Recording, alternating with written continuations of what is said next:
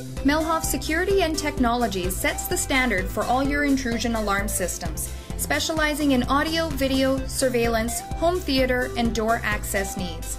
Call Melhoff Security, your local Secure Tech dealer, for a free consultation today. As you know, the shipments are less than we anticipated, and therefore we have to readjust our strategy for providing immunizations. And so that is being discussed, and there will be an announcement today on the new strategy for immunization clinics. So I'm not able to provide you any more information on that. However, the purpose of this conference was to let you know that we have established our influenza assessment clinic over at the hospital. It's in the old auxiliary building on the east side of the hospital.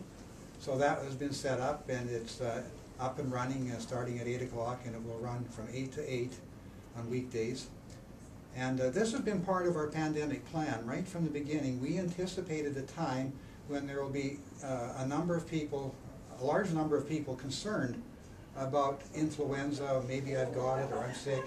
We've anticipated that doctors' offices will be very busy, and we've also anticipated that the emergency department may get so busy that they will have difficulty dealing with true emergencies, such as the heart attacks and the strokes and the accidents.